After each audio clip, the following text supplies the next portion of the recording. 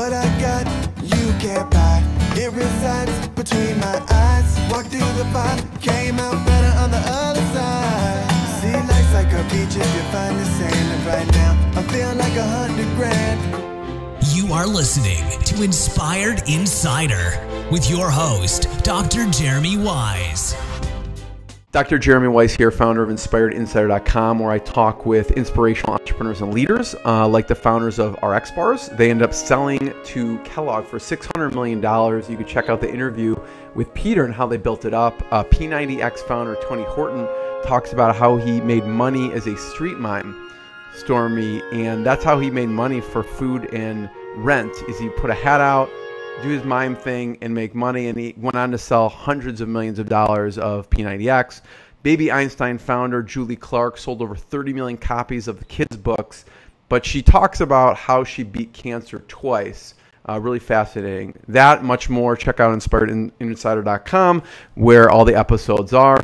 This episode is brought to you by Rise 25, which I co-founded with my business partner, John Corcoran.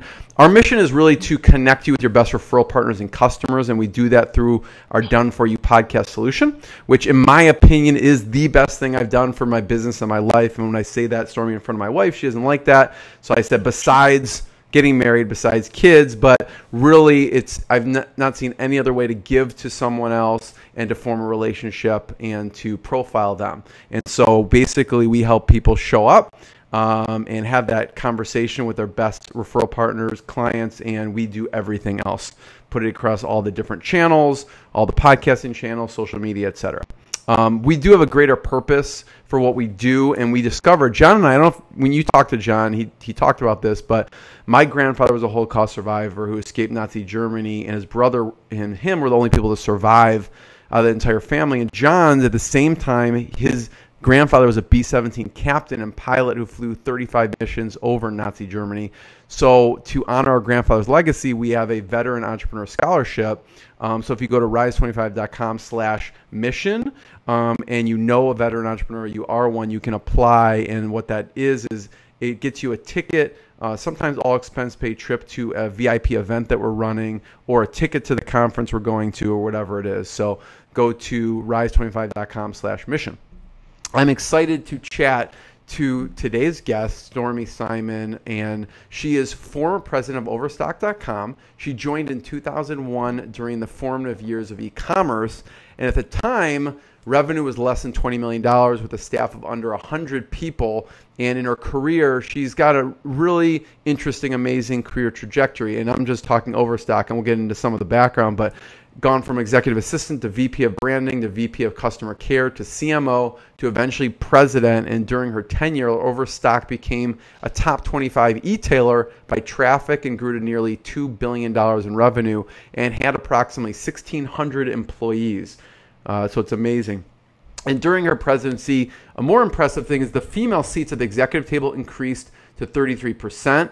And it's really underserved, Stormy, and even the events that we are at or we go to or we run, we feel like it's really underserved. The female entrepreneur is underserved in that. And in 2016, she stepped down as president of Overstock to explore the emerging cannabis industry, which is booming. So follow whatever Stormy does, because whatever she's doing tends to be a hockey stick up and to the right. So she's exploring the cannabis industry. She serves on the advisory board for CannaKids and is director on the board of High Times. She was even, I was reading, announced one of the 2019 Women Weed honorees.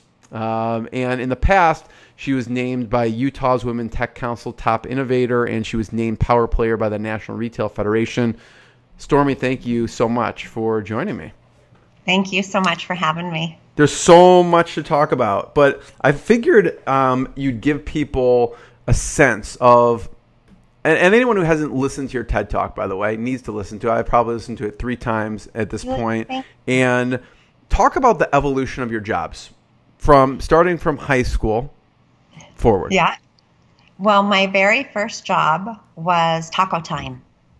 And I loved it. I was 15. You were supposed to be 16, but I was 15. I wanted to start working. We didn't have a lot of money to buy school clothes or a lot of extracurricular activity for all the kids. So there weren't a lot of us. There were 4, relatively speaking, in Utah. There were only 4 of us in my family. But, so it was like, try to go to work as soon as you can. And my first job was taco time, and I learned a lot just at that. Not long after, I became a mom. And so I took a little time out. Was this in high school or right after high school? It was the senior year of high school. Yeah. Yeah, it was that year. I had stopped going to the traditional high school and was going to a mommy school-ish. I call it mommy school. It was a great setup for, people in my situation or folks where traditional high school wasn't working. Okay. So, yeah, I went to that. And then, I moved around a little bit, worked at a Peter Piper Pizza in Arizona. And I have a food thing. Like, food is not a good industry for me to work in. I worked at the Hard Rock Cafe once as a sales director that we'd get to. But once I was touching the food, I found it really hard to eat at restaurants. And I will say that everywhere I worked was super clean and stuff. But, it had to be. I'm not meant to touch food. It's really weird. So I figured that out pretty young. And went on. I took this really interesting job. It turned out to be interesting across the street from where I lived in San Diego, which was at a video store. So back when the video to home, right, you're used to going to the movie, and all of a sudden we can rent these videos in our home. I worked at one of those stores. It turned out to be a really good move. Later, when I had moved back to Utah and I was going to the community college, I took a job at a video distribution company because it turned out Salt Lake City was a hub. So there were 3 of them there, and I took a job, for the summertime in between quarters to go be a receptionist for $6.50 an hour. And I got in there, and it was really a fun environment. It was kind of I had worked in an office before, but this was like my first prominent position. And what happened was, on about my 4th day there, I sat in front of this little wall as the receptionist, and you could roll your chair back and look behind the wall at all the people, So I got a call for someone, and I didn't know if they were on their phone, so I rolled my chair back to look, and I was like, hey, Angela, or whoever. And my chair flipped over, and I was like in a dress, and it was a minute, and I think those situations are always really funny, so I found myself laughing. The next day, the boss pulls me in, and he says, you handled that situation really well. Like, you were laughing, and most people would have been, embarrassed or something. But there was, it wasn't my fault that I fell.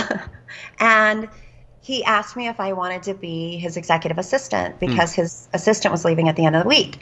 So that particular job took me into a company with 5 branches, a headquarters in Houston, and I got this real insight into how businesses are structured. It was back in the day where you'd go in and meeting with your boss and take notes, and so I was in 5 presidents from these branches were in a meeting, and I just started understanding. It was the first time where I was in a business where I was like, oh, I get it. Like, this is how it connects and works. And I was looking at, you're flying the wall and absorbing everything as it's going. Yes, but I was a part of it because of that position.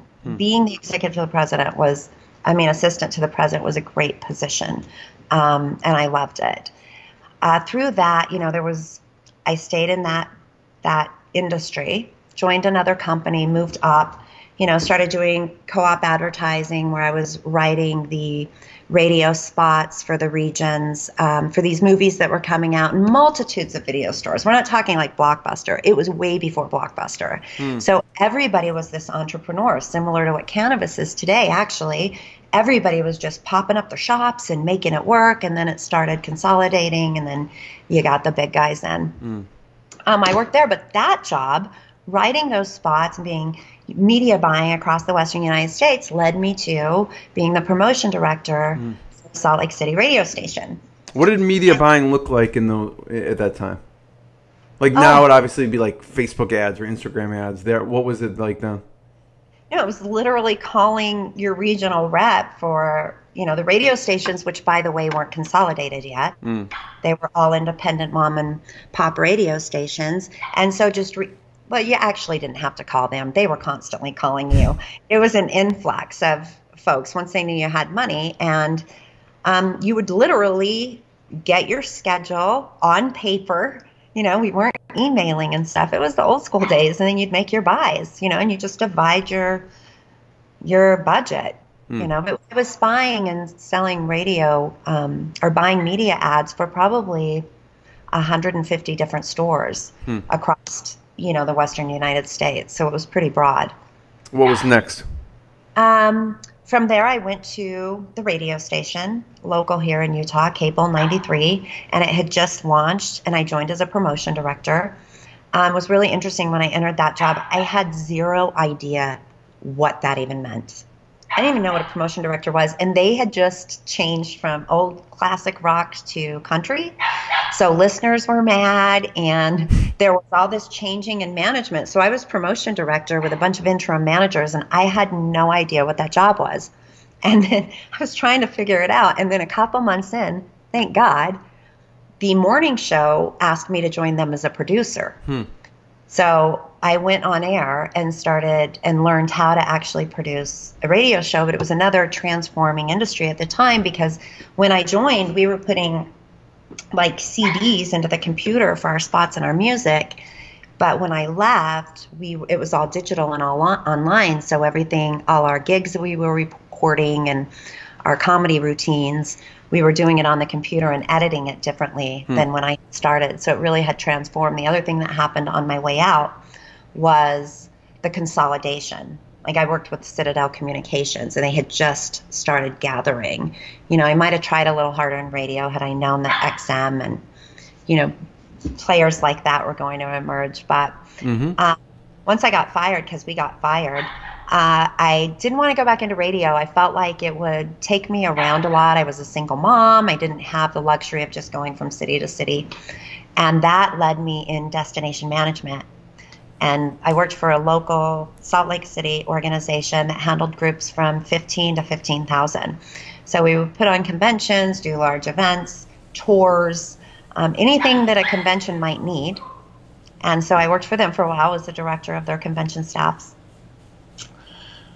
And then I went to the Hard Rock Cafe for 3 months.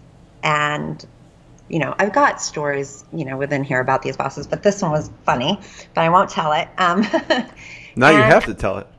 I do? Do you want me to tell it? It's kind of I'll tell it. Okay, so the guy, this is right before the Olympics, or maybe it was right after. The Hard Rock Cafe had opened in Salt Lake City. It was a huge deal, and I had been in destination management and events, so I developed this relationship with them. We did a lot of events there, and they asked me to come on as sales director. And that seemed like a wonderful idea. They've got all these locations. How great would it be? Went to the training, came back. And the guy that I worked for, it was really an old school, not old school, but it was all men. And there were just, you know, the GM and then the restaurant managers, however that worked. But they would have these management like an old boys club type of thing. Yeah. They would have management meetings and I wouldn't be invited. And then, but as the sales manager and the numbers, and I didn't know it was being reported, but this was immediate. I was there 90 days total, if that. I know it was within the 90 days. And one day I had interviewed like the people that would greet you. And there was this woman that came in and she was a little rounder, but she was totally funky. She had this infectious laugh. She was hysterical. And, you know, we prided ourselves in being able, because we were a Hard Rock Cafe, you could hire people with different colored hair and you could, you know, and everyone met this woman and they all thought she was warm and sweet and funny, like just fun. And it was my choice. And I went to the guy and said, this is my choice. Everyone's met her. They all loved her. And he said we couldn't hire her because she wasn't aesthetically, visually pleasing enough. So I said, you know, obviously what? Might have dropped some swear words, probably not appropriate, but I did. I couldn't believe it. And he said, you just can't have somebody answering the door that isn't really pretty. And in Utah, you can find all these people. And I said, I don't remember the argument in specifics anymore, but then he said to me, well, do you think you would have been hired had you not been attractive? I think my next word started with an F and the last one was you. And then I walked out the door. And so I'm not sure if I quit or was fired, but that's how the Hard Rock Cafe went, which is shocking. I mean, they're a great organization. The people there are great. But that was my one experience with the guy in Salt Lake City. Not good.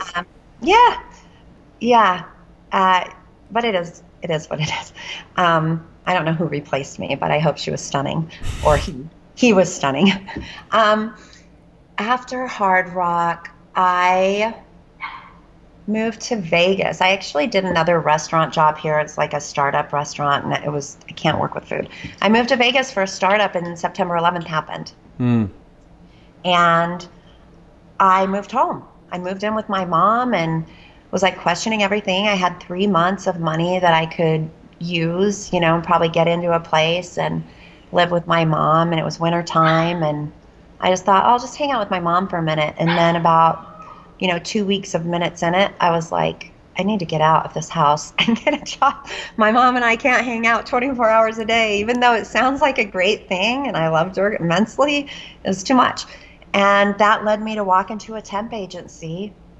And that was the first time, I was introduced to Overstock. And went to my interview, and the next day, I think I went to an interview on one day, and the next day I went back and interviewed with Patrick, and the next day I started. Stormy, we'll talk about Overstock, but I want to just rewind you're in high school, you have a child. Okay. What were you thinking? I don't know if you were at the time, in high school before child, what were you thinking you'd want to do, when you quote unquote grew up for a living? And then did that change once you had a child?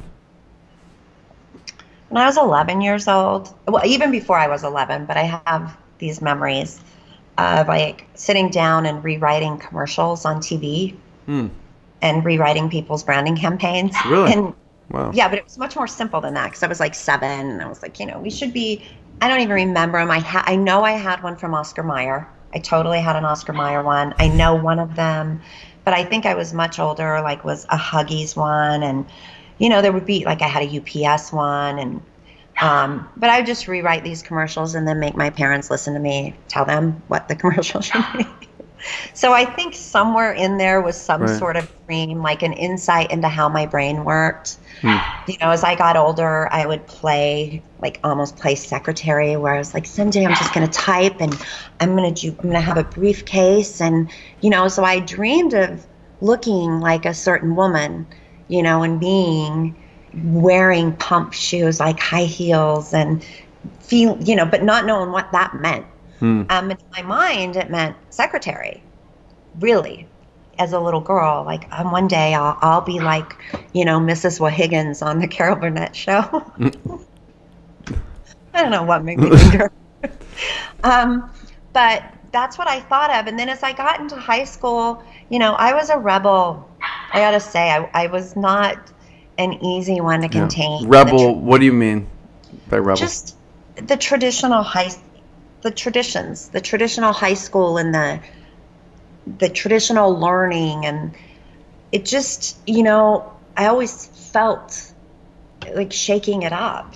That's how I felt in high school, is kind of confined, I guess, but always, I was raised in a very conservative place.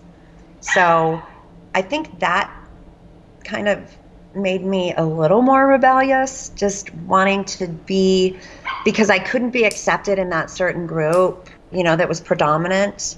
So I kind of had to be another way, but I love the way I am. I love my rebellion, and it was super fun. But I think in high school, I was more exploring like life, like just being free and really feeling like I could do what I wanted. That's how I felt. So, as far as aspiring to what I was going to be, I felt like, I had a marketing mind. That's what I knew. All the classes I liked were marketing, the creative things I liked. I liked numbers, I liked math, but I didn't have passion in it. So I feel like that was my path, regardless if I was thinking about it. Once you had a child, I have 2, and I feel like it's not easy at any point necessarily in your life, and I would think especially at that point it's not easy, in general. What how did that change your path And what was going on at the time when you had your first child at that time? Well, so I really believe this was my path, right? I think it had to happen the way it happened, or certain things wouldn't have happened. But I felt so grown up. You know, like I said, I really felt like I could do what I wanted. I felt like, you know, I could. And so I felt grown up. And I wasn't ever afraid, for whatever reason, you know, but people were saying like, this will ruin your life. You're not going to be able to do the things that you wanted.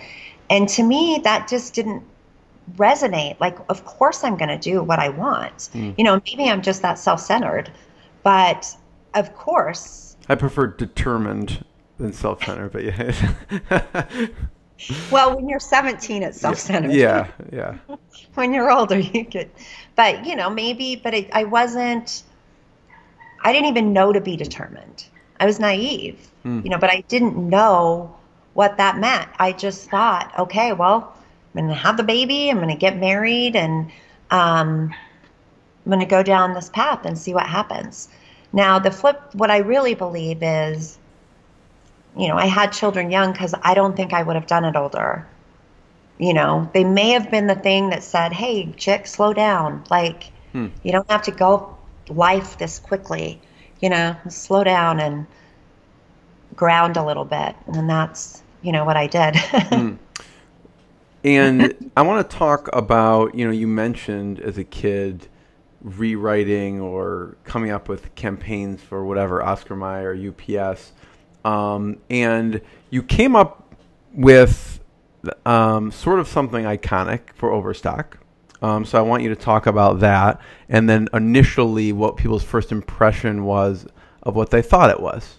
I'll let you unveil what that actually is, but it's catchy to say the least. So so in my early days, you know, I started as a temp, cold calling, B2B calls, horrible job. It was hard. That's why it was horrible. People succeed at it. They love it, and they're really good at it. I struggled with it a bit, but I found success there. I then asked if I could be executive assistant to Patrick. That was my, you know, when I was looking at the company and I had decided to stay, there were things I could do. Yeah. And Patrick is, for people who know, the founder, at the time, CEO. That's right. Yeah, that's right. And so these are early days, like 2002. And I really viewed, like, I had done the video distribution stuff, so I knew I could bring that online, and I did. I brought it to Overstock. And there were just so many things going on at the time. And we had a very simple dashboards, like dashboards today. When you're, you know, managing a company and you pull up your dashboard every day and you get this influx of information, just so much, like, what's affiliate marketing doing? What did they do in the last hour? Wait, what did they do in the last 2 seconds? And you drill down in every vertical, and it's just insane today. Back then, it was simple. And we had 2 numbers, you know, outside of the revenue at the end of the day. Traffic numbers, like how many people came in through a link, right? And the links at the time were like, we had a link on the MSN homepage. That's how far back this is, before Google. So how many people came through clicks, and how many people typed overstock.com, right? So eventually I'm pulling that up every day, and I start doing the ratio of the traffic. And the truth is, it held consistent. And so it's like, that's interesting. And then I did some research on .com, the bubble bursting, and all of the money that was thrown into branding, and on, you know, the Super Bowl commercials and Life Minders and all that stuff. I read it all, did as much research as I could. At the time, I think there was only one .com person advertising on TV, and that was Priceline. And they had worked with a company that bought Remnant advertising. So this is all what I'm looking at. Just, I looked at these numbers and I had the thought, and I started researching all of this stuff. Yeah. So I get to this agency. Then eventually my thoughts are, I think I can move that other number, right? I think I can move this number, and here's how I think I can do it. So I put together I met with the media agency first. I came up with the idea, and I pitched it to Patrick and said, I have this idea of a woman, a brunette. Like, I really did think about it.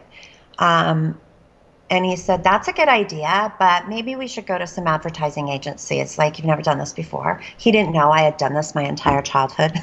Right. Like, I did this when I was 7. I've been doing this for a while now. My whole life. Yeah. Trust me. So, but my point was, if you remember the O, you will remember Overstock. OV, it's 9 letters, like 13 when you do the .com, and back then you had the www dot. Like, people still did that.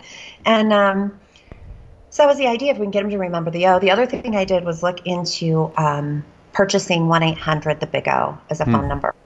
And that was available, and it was a, phone sex. It was? Yes, absolutely. At the time? Yeah.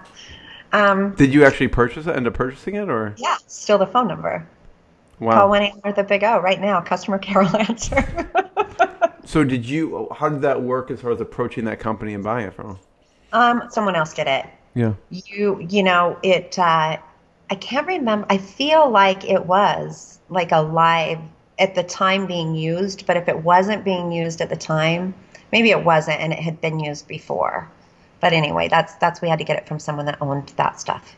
So at the time, was Overstock.com selling sex-related products, or no? Oh my gosh, no! This was because I would think that all those people calling in would be very disappointed, thinking they're calling the previous hotline, and then what do you have? At least they can sell them something. Like, well, we have this sex line product line that you can go, oh, well, tell me about that. I don't know. No, we didn't. Not at the time. No, not at the time. Shoot. It was so early. We were still pretty much overstock goods. So he said, let's get some advertising agencies that do this for a living and see what they come up with. So we did. We reached out to 4 or 5 of them. We got all the pitches, and each one gave you about 5. We picked the best one from each of them. But honestly, at the time, you could have inserted any brand name into the pitch, and we were unique. We're different. We were so different. Their pitch didn't stick out. No, it wasn't like, it could have been FedEx or Macy's or, could have been anybody. And so we took in June of 2003, took it to the board and pitched the 5 or 6 ideas, and Discover the Secret of the Big O was one of them, right? So I was Yours was thrown in. Mine was also thrown in, the professionals, imagine a woman sitting in a white background, and I chose white because I knew the budget was going to be low. We'd already said I got $40,000, just pennies to do this. And so the only way to do that was with the white background, which I think was the first one, the first commercial that had a completely white background. But it was written out just like everybody else's, and they liked it. They chose mine. And so that was the beginning, and they didn't know it was mine. Discover the secret of the Big O. That was the tagline. Have you discovered the secret of the Big O? I remember the whole commercial. I think I could probably recite it, Wrote that thing over and over again in my head. Had to find the actress. After that, I was watching Bill O'Reilly, and I saw the woman doing a commercial on female incontinence.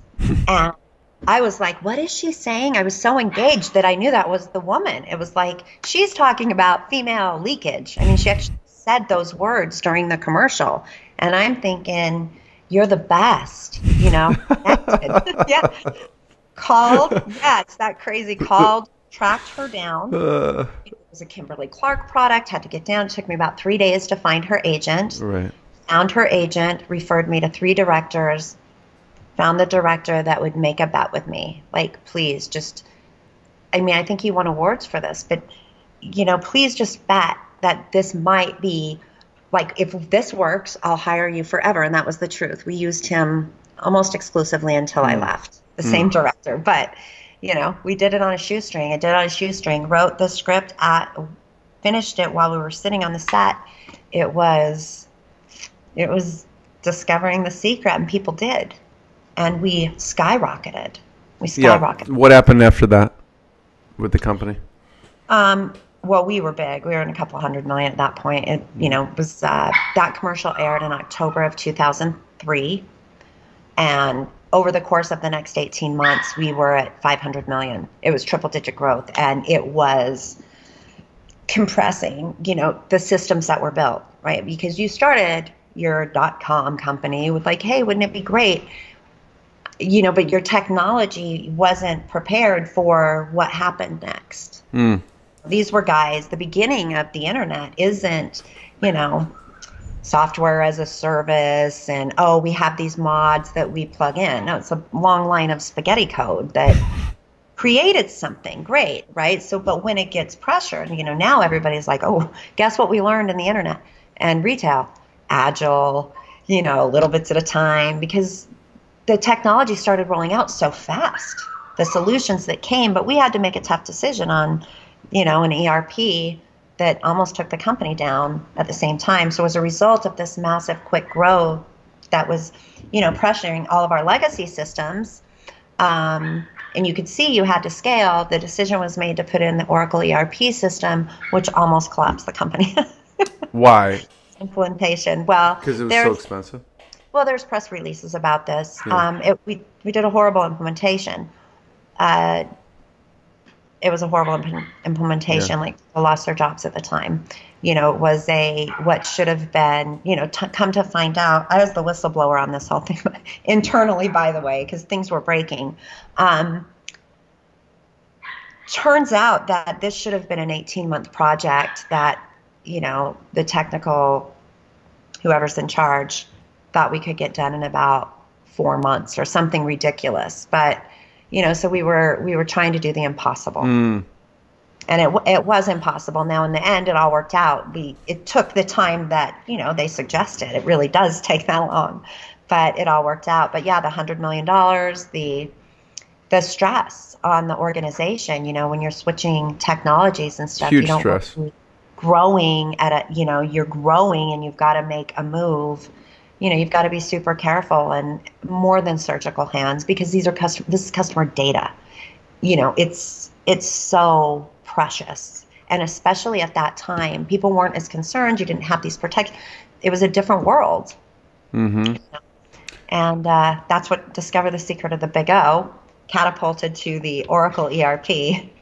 And then we pulled out pretty good in about 2006 and 2007. What was, Stormy, the evolution of some of the products when you were there that you guys actually sold, and then when you were president?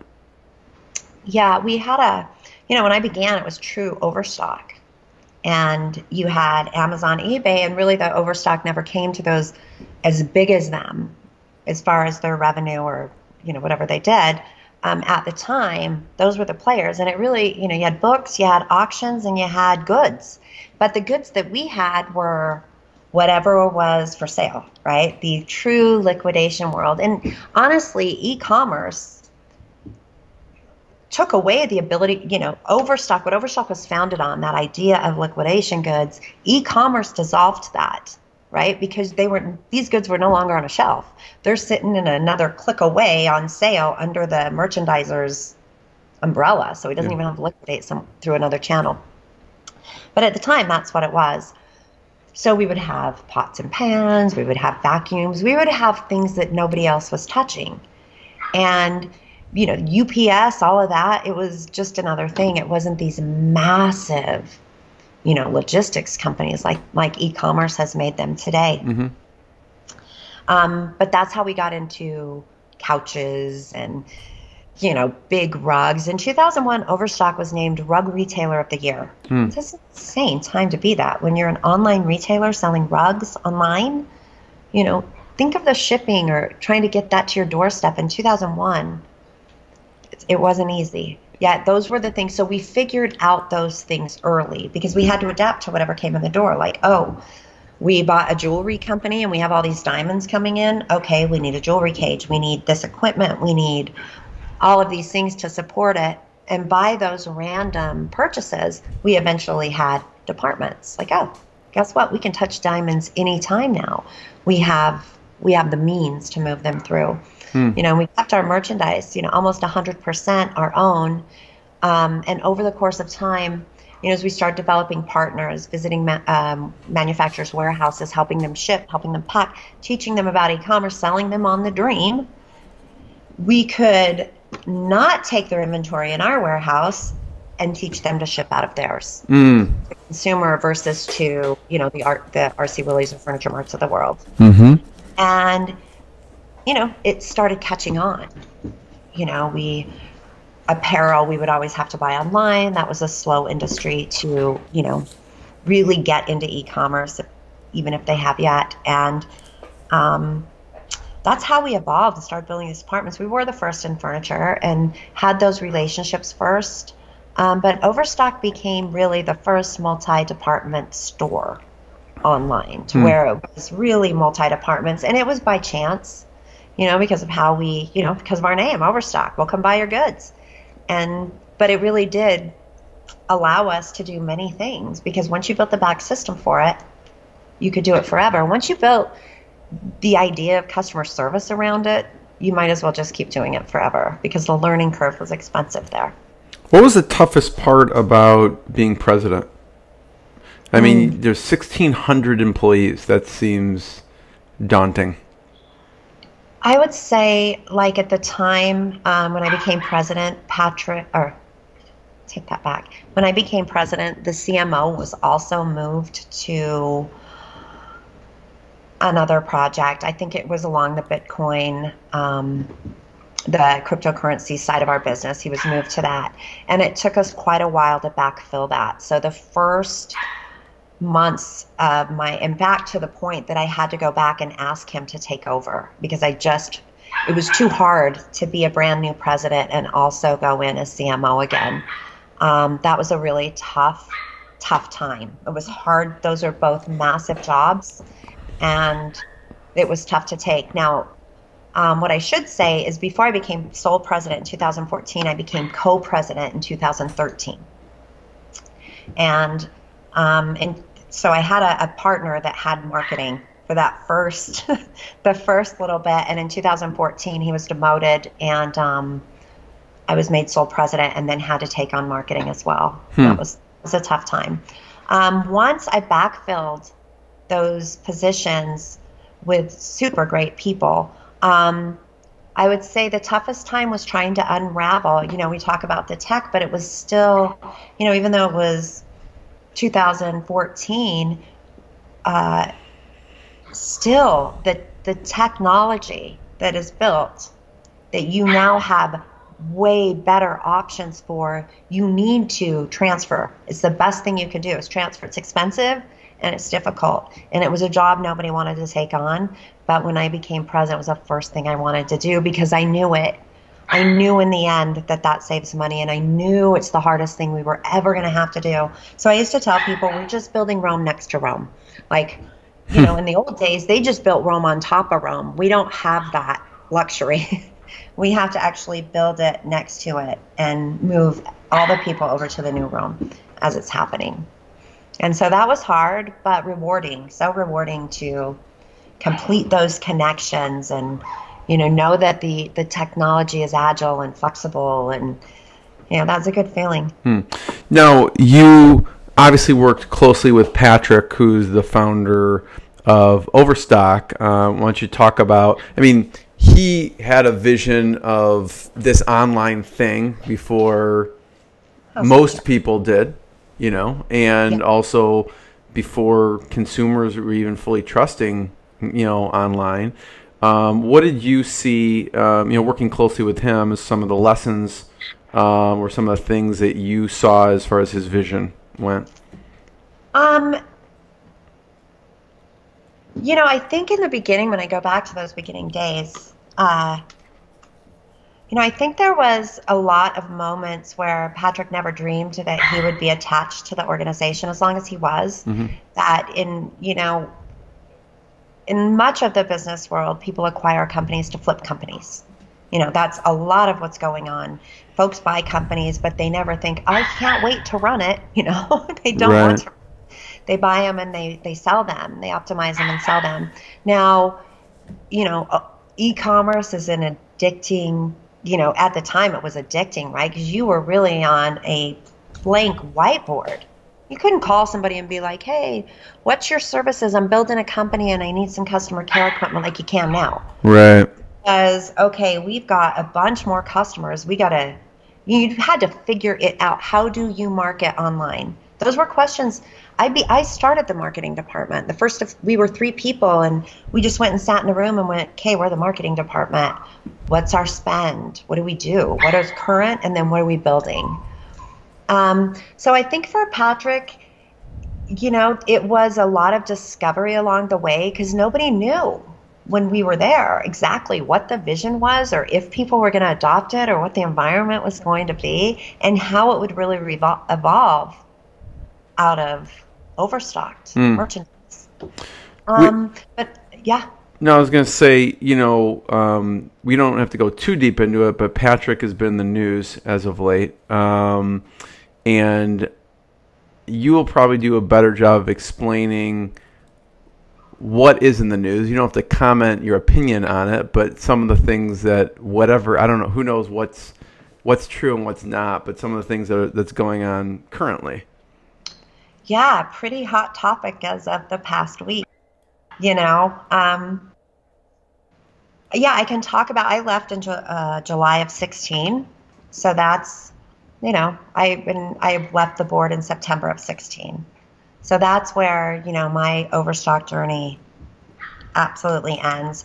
Patrick's events as of late, speaking about his relationship with Maria Butina and, connections or belief in political espionage that was happening regarding the Clinton investigation and the Russia investigation. And that's what the core of it is. Now, have I read the articles? Yeah, of course. I mean, yes. I look for the meat, I'm still, like everyone, reading and waiting for things to unravel or unroll or whatever is to happen next. I think that, it's been an interesting intro and, the guts of which he's definitely, while on his news interviews, which were pretty rampant that day, he was dropping breadcrumbs. That's how I viewed it. There's breadcrumbs being dropped. And, eventually, hopefully a hen comes along and pecks them all up and we finally, the story or however that works, but or Hansel and Gretel come along and pick them up. But, that's where it's at. I think it's complicated. It's complicated no matter what way you slice it. The company, people view the company in different ways because some people view it as a blockchain company supporting cryptocurrencies and all of these different, portfolios within Medici. And some people are really liked retail and they say, no, this was what happened to overstock. And I think that that's a complicated story too. So there's many complications when you talk about overstock. Yeah. And, Patrick layering this on top of it is surprising. Yeah. So let's talk about cannabis for a second. How did you get involved with CannaKids? Well, when I decided to leave Overstock, I was watching Colorado.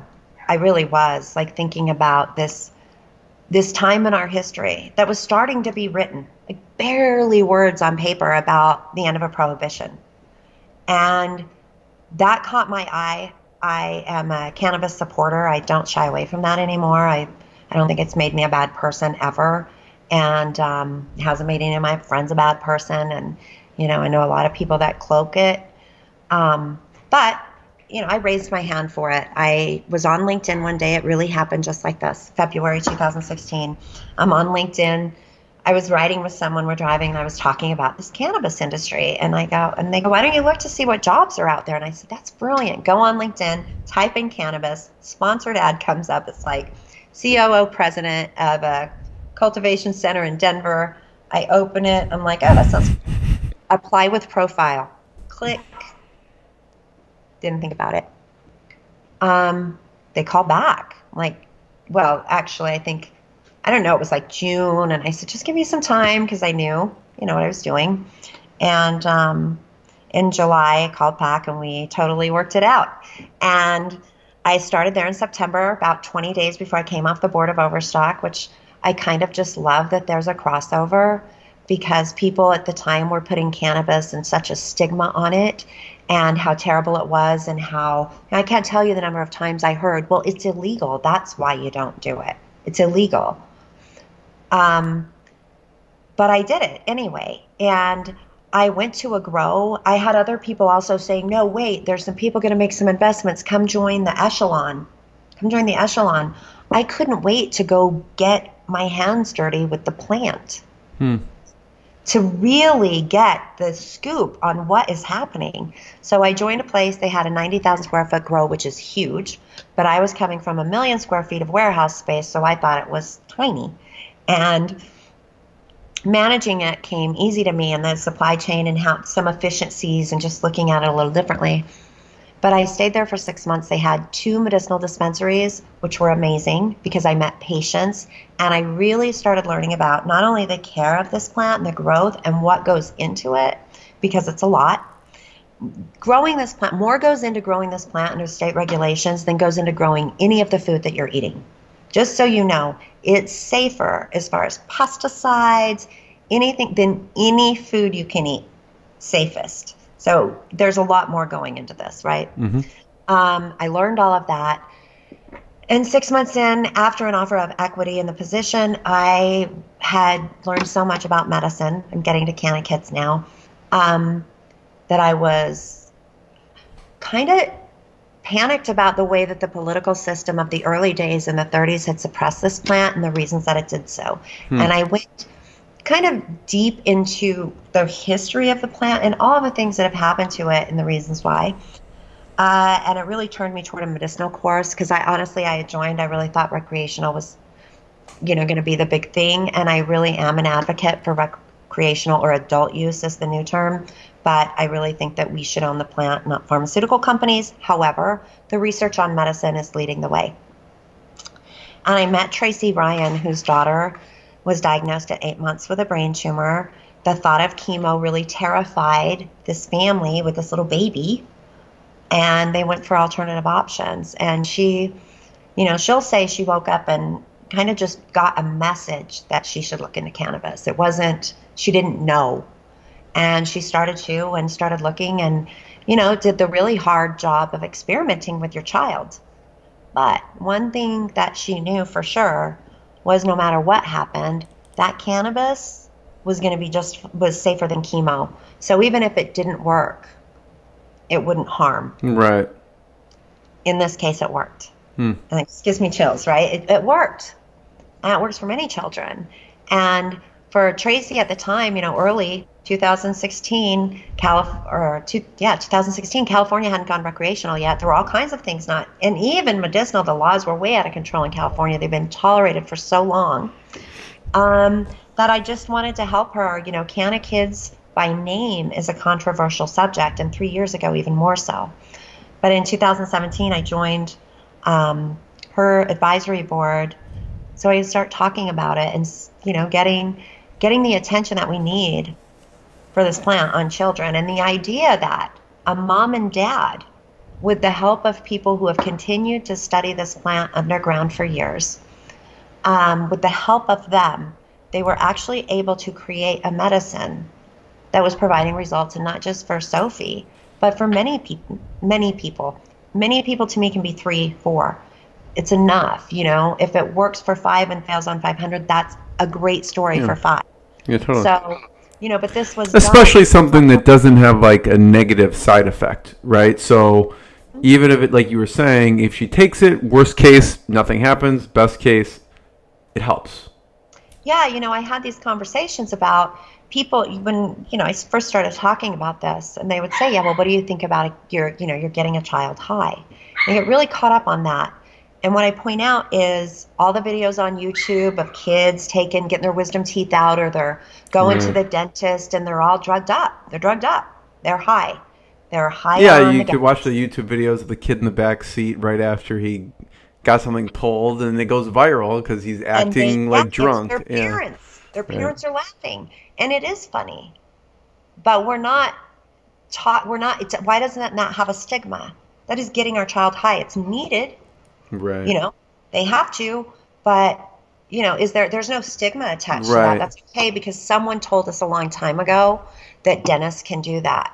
But nobody's, you know, everybody said, but the plant doesn't work. Now, what if a plant could provide the same numbing, not just this plant, but a plant that we know is good for our child? That, yeah, maybe they act a little goofy, but chemically it's doing okay. You know, why is it that a child, you know, God help us, that if they're sitting there with cancer, that we can give them something that makes them laugh, you know?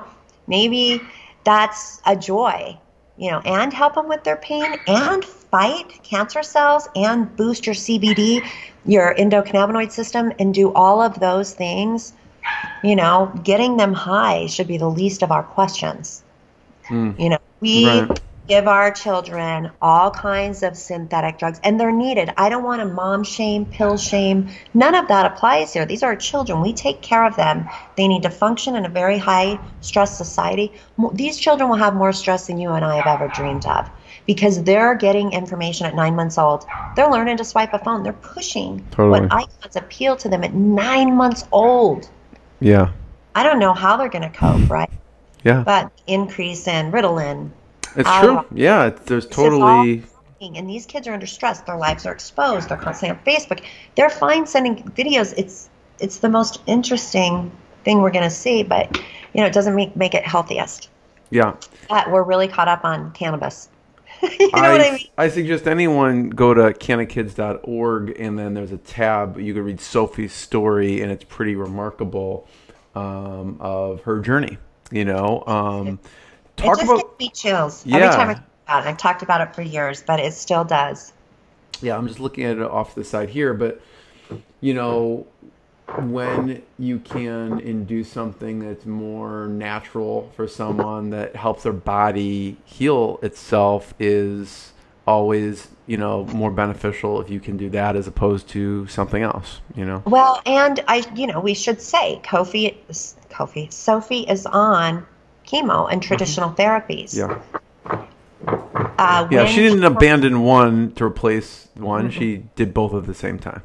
Right, and they've done things where she comes off of the cannabis for a little bit, and they watch the tumor. So, you know, she's got doctors involved. There are hospitals involved. Yeah. This has now entered a very balanced, beautiful type of research where, you know, nobody's saying chemo should be thrown out the window. That is never anybody in cannabis's story. It's like it should be included.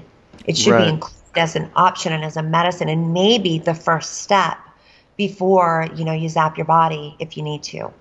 They have some products. What are some of the popular ones for CannaKids?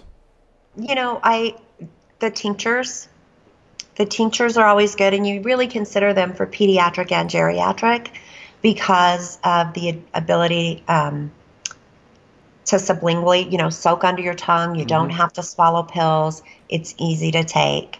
Anything of the CBD is great. You know, 100% CBD, it's for everyone. You know, these aren't just medicines for people with cancer, you know, but when you do go to dispensaries and medicinal dispensaries as a patient, folks, you know, the bud tenders there are pretty well versed in talking to you about it, because I know there's this moment where CannaKids is a medicine. You know, these products you're looking at, we consider a medicine, but they're going to be sold in a store without a doctor. And that's what I found really interesting in my early cannabis days was the people delivering the information and making suggestions about the plant to sick people. And then going back on what they say or asking them the questions and them knowing it and being fairly confident what they're saying is correct, you know, and then the feedback from the patients comes right back to them, you know, so it was a really interesting community. And I think CannaKids has that same sort of, you know, place on the shelf.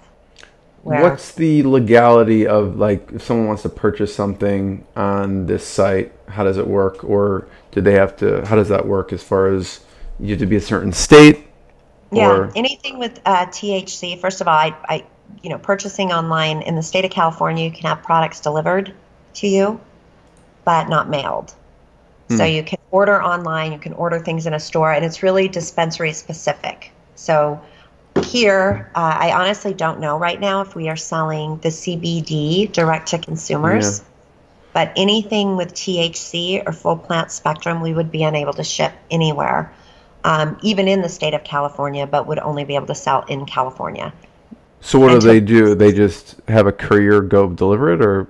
Well, yeah. Well, CannaKids doesn't. You have to work through dispensaries. Got it. So you're made aware of it through the site, but you really have to go to a dispensary to get it.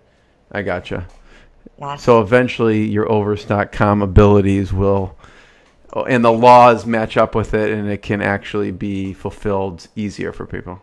Yes. So I walk into this industry, and I'm like, I got all kinds of artilleries for e-commerce and digital to an industry that doesn't allow any of it.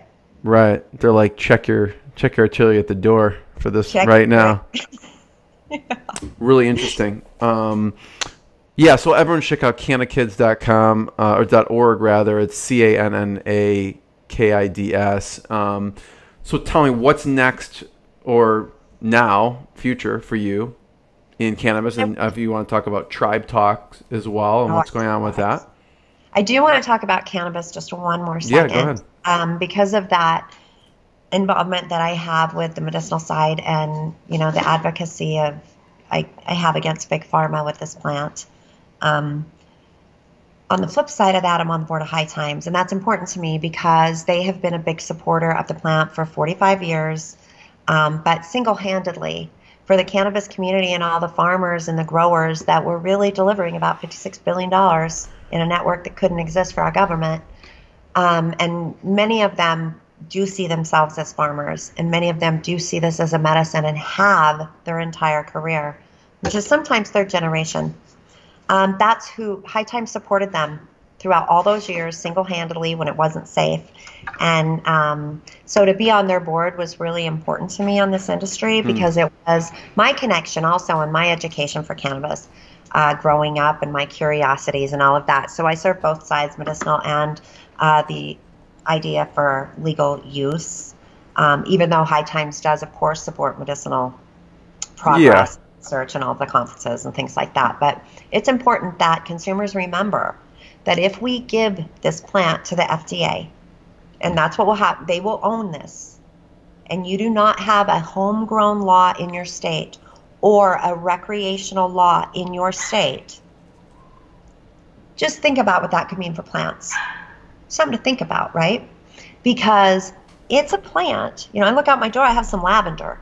I believe lavender has healing abilities, just like I do with cannabis. I sincerely believe that has calming abilities, could start combating Xanax maybe, or certain things, right? I'm not sure. Yeah. Don't know research, but I believe that. Are we really sure that we want to push it strictly into the hands of the government, or do we need a hybrid of these laws? Because I pay, when I took not a lot of pharmaceutical medicines, but when I was on my trazodone for sleep, that wasn't cheap, right? In my insurance life, I was paying maybe $30 a month, but someone else was paying $500. Right. That's what happens when we enter Big Pharma right now, and it's always has been. This isn't as much as it's costing in the stores. Oils, tinctures, they've been around for decades. It's just if you knew where to get them. But these medicines have been going around healing people for decades. Now, the research is being run underground. It's important. It's so important we get it done. But I also fear giving the government plants as a medicine. Right. There is a reason that the FDA has not approved the products that you find in your local GNC store. They're not set up to make money off it. This will be the first plant that I can think of that gets approved as a medicinal benefit and begged to be put into the pharmaceuticals' hands. And they are positioning themselves to take control of it. Now, it's a conundrum, right? And it's one I found myself in this industry. Where does this all make sense? Because it still doesn't to me. Yes, I want the medical research. I want plants as a medicine. We need to research that more as a country for our people. On the other hand, the corporate structure, which absolutely exists today and is locked and loaded and stuff with a lot of organizations, supports a synthetic, reactive medicine. We are not about being well. We are about being sick and take this. Get sick, take this. But we're not about, hey, take this and stay well. Right. That's what plants will do. So that is what plants can do. You know, we learn it every day, but we can all be more diligent in being healthier, but we need to keep our voice. We need to keep our voice. I don't need permission from the FDA for marijuana, and I never have, and I don't today. But when you get past the stigma and you get past the history, and you get to the heart of it, which I did, which was the beginning, and then you take away all of that and look at this as just a plant. Just a plant. It just was growing. Why does someone have to own it? You know, research should be done because it's best for the people, but ownership could cost a lot of money for the people. You know, that same plant could be $5,000 next month. So you're saying if for it to get approved, it should be approved recreationally so it doesn't get taken over as much by the FDA and they hike up the price essentially. Yeah, plants are for people. We grow celery, we grow tomatoes, we grow cucumbers. It's just a plant. You can grow hops and barley if you want. It's just a plant. You can grow a cactus. You know what I mean? And I think that idea, because, you know, plants as a medicine were years ago, right? Before the American Medical Association, when people had brooms and were sweeping their seeds in a garden. You know, it goes back to a paganistic world almost, where herbs were the medicine. Yeah, I mean, if you go to, you know, that's why they call it Eastern versus Western, right? You go to Eastern medicine, they use mushrooms and spice, turmeric and other things for healing. Yes. And then we got into this world where, you know, it was all just forgotten, and not only forgotten, but condemned, you know, to where, oh, medicine will only be this and only provided by this group, you know, and that, I mean, it sounds simplistic, but eventually that's how it is. I mean, it's what the system is. Yeah. And social media, technology, and the idea that we can communicate in the broad senses that we do now has given the people the power to push their voices and what they want as a medicine and what they're finding and connecting, you know, and saying, oh, I had that too. Like, oh, my child has cancer. I'm desperate. I can now find people that had success with something outside of what the only, you know, you're walking into a doctor's office, you only get one or two choices because that's all they have. Yeah. But other countries have many. Other countries have retreats and wellness and, you know, so it's an interesting thing to start breaking down, but geez, that's what cannabis did for me, you know, when I got in the industry. And that's what I hope people remember, is it really is just a plant. But many plants, many of them have these same type of properties. You know, it's not the only one with cannabinoids in them, you know, or the only plant that provides similar assists for your endocannabinoid system. Yeah. There's many. No, I totally appreciate you sharing that, Stormy, and you're preaching to the choir here. I am preaching. Yeah, you're preaching to the choir. To me, I mean, I totally, you know, am on, you know, the sense of the system and what people's mindset and paradigm around quote-unquote healthcare is not really healthcare. It's sick care, and it's great for sick care. It's great for if there's a major issue, but for keeping people well, it's not equipped. You know what I mean? And it's totally, so you're preaching to the choir here. And you know, things are, I think people are becoming more aware. They're becoming healthier. Their mindset in general is changing to, wow, like eating food can keep me healthier and keep me well. And they're going towards more of a wellness mindset than, oh, I'll just take this pill when something happens. Well, not thinking of the cause and then preventing it. So totally. And pointing out that all of that movement has not been done by our government or our FDA or the American Medical Association. it's been done through people learning and sharing their experiences on social media.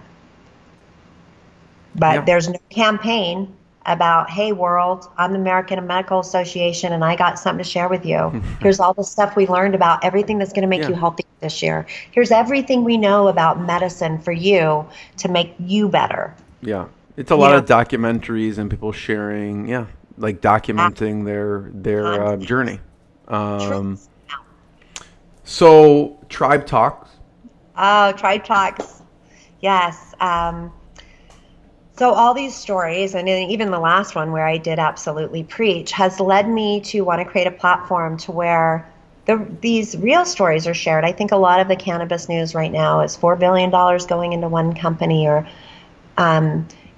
this investment or this merger, and it is all about the big business, and that's what most of the people hear about. But underneath it all are some amazing, not only beautiful stories, but unfair stories.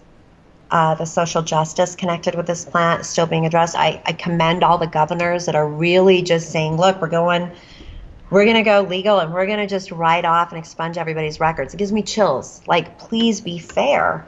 And but you hear these stories, people that can't work in the industry because they had a joint on a corner 20 years ago, things like that. But also the stories of the moms and the people that have been doing it for many years, and those that, have had great successes too, the big money too. But it's time to really let the tribe talk. And my tribe is comprised of cannabis folks, very successful. One is a woman that Autumn Carsey, who builds large grows. She's also an architect, and she grows some of the best cannabis with the best care and knowledge and science. And she came up scrappy, and she's amazing. And one of the only women I know doing it in the business. Joshua Crosney is the Cannabis Science Conference. And so he's put on the only cannabis science conference in the business. And that's been a huge source of education for me. And then Leah Heiss, who is a compliance attorney for one of the larger brands, and comes to us. She was on disability for 12 years before cannabis entered her life. And now she is a top player in the industry, and she takes on a lot of stress, and she's working full time. But before cannabis, she wasn't. She was 12 years at home. And that's the tribe. So not only do the tribe have their own stories, but, we have the ability to really get the right stories to folks and talk about it. And, maybe in the sense of a daily show or, The View or something where it's a lot of fun too. Where can we, first of all, Stormy, thank you. Thank you for sharing your journey.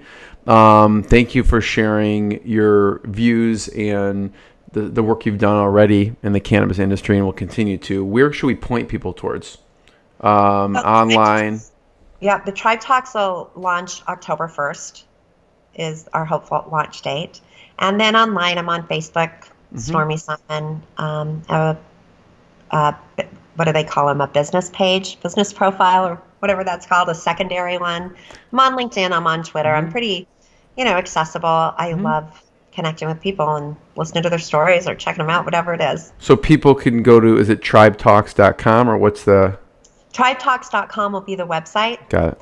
The Tribe Talk, it's actually TheTribeTalks.com, The Tribe Talks on Facebook. Got it. Each one right now is a holding place, and we're looking to get those up by October 1st. So go to TheTribeTalks.com. And I do encourage everyone to listen to Stormy's TED Talk. You can find that on YouTube. Maybe it's on her site somewhere. Check out CannaKids.org. And Stormy, I want to be the first one to just thank you. Thank you so much. I have enjoyed this so much. Thank you for having me. What I got, you can't buy. It resides between my eyes. Walked through the fire, came out better on the other side. See, life's like a beach if you find the sand. And right now, I'm feeling like $100 grand.